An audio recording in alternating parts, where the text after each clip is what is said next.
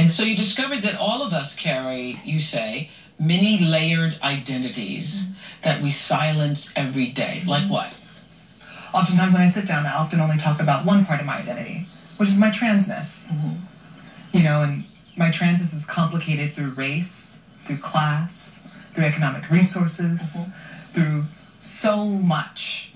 I'm a woman, but I'm a trans woman.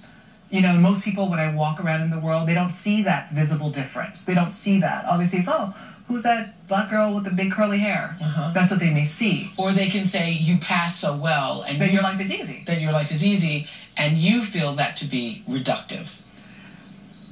To a certain extent. Yeah. The fact that you can pass so well. When people say that that's to you. also true. Yeah. Because I can pass in the world, most people are not rebutting me when I walk around. They accept me as a woman. So it offers me safety. It offers me access. It offers me a level of comfort. As opposed to somebody, okay, let's just opposed to someone who does not present in the way that I do. Yeah. I mean, being pretty helps. Would you not say? Yeah. Yeah. Thank you for saying that. I hate it when pretty girls always say, no, it really doesn't make a difference. You should see my cellulite. Pretty privilege is real. Pretty privilege is real, girl. We're all judging people on the way that they look. Yeah.